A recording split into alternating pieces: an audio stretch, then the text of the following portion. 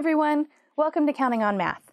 In this video series, we'll be examining some common math strategies that kids are using in their classrooms. As we all know, math classrooms today look very different from when we were in school. And sometimes parents feel a bit lost when helping their kids with their math schoolwork. Our goal is to help you interpret and understand some of these newer math strategies, as well as the purposes behind them, so that you, in turn, can help your kids become successful mathematicians. We hope these videos provide some insight for you. Enjoy! When you were a kid and your math teacher taught you a new math trick, did you ever find yourself asking why? Did you ever hear, because you just do? If you were anything like me, that answer was pretty frustrating. You may have heard things like, just move the decimal, or just add a zero. But most of the time, there was no real meaning or value attached. We know now that teaching math tricks in isolation doesn't always work. For some kids, memorizing formulas may work, but for most, they don't stick, especially if we never attach meaning to them. I'm going to show you today how we teach these math skills with meaning and value, and nix the tricks. Let's explore a few of these tricks and how to add meaning to them. We'll start by multiplying decimals by 10.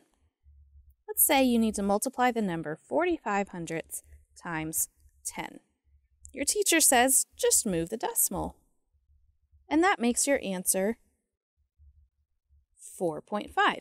Okay, that's pretty quick and pretty easy, but why does it work?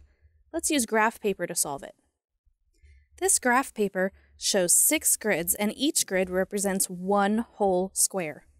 Each square is divided into 100 parts in a 10 by 10 frame. We call each of these 1/100th. This is 100th, 200ths, 300ths, and so on. When multiplying 4/500ths by 10, we need to represent 4/500ths on the grid 10 times. Let's start with that.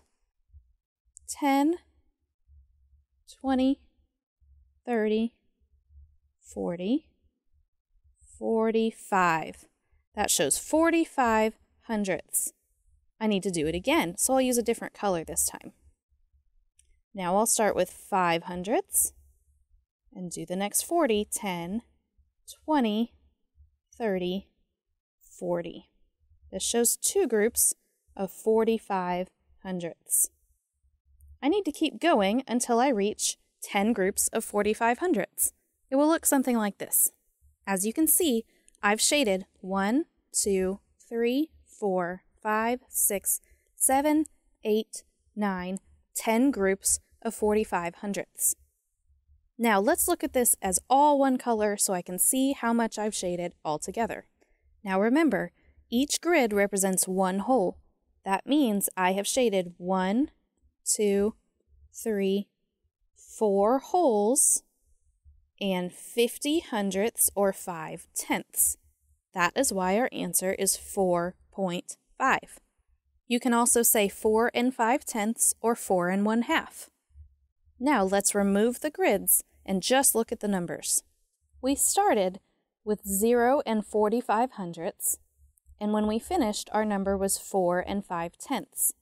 This does make it look like the decimal point has moved one place to the right to get this number. However, if you'll notice, the decimal point did not actually move. The decimal point is still between the whole number and the tenths place.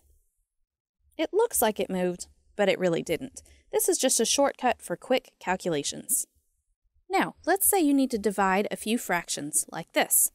1/2 divided by 1/4. And your teacher says, just flip 1/4 over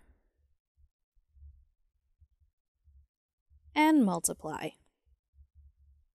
It's the same thing. You're multiplying by the reciprocal. When you do this, you can multiply the top numbers and the bottom numbers, and then simplify to get an answer of 2. This is a fairly quick calculation, but why does it work? Why multiply when I'm supposed to divide?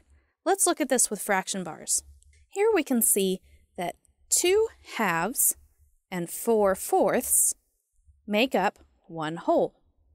We can also see that 2 groups of 1/4 make up 1/2. This is why our answer is 2.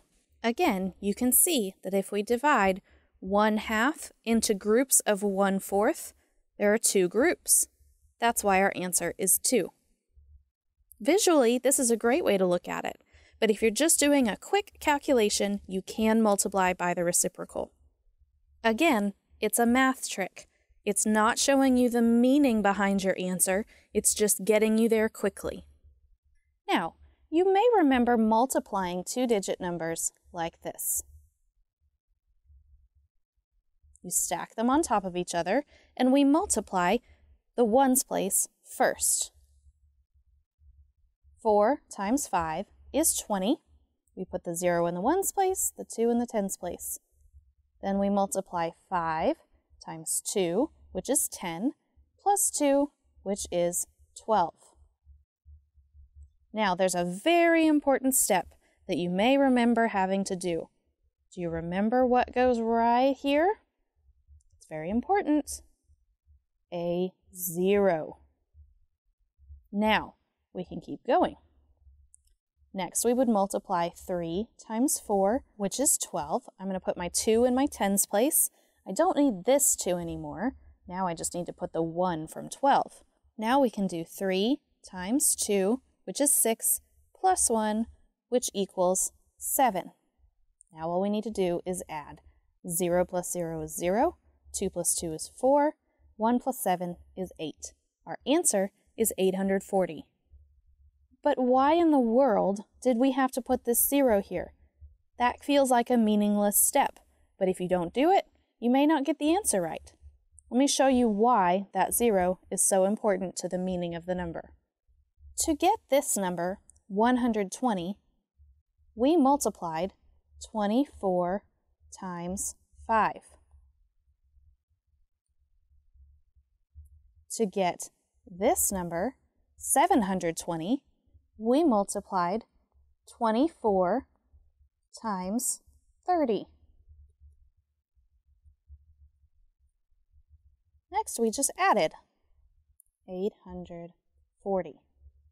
When you look at it this way, you can see the value behind the numbers.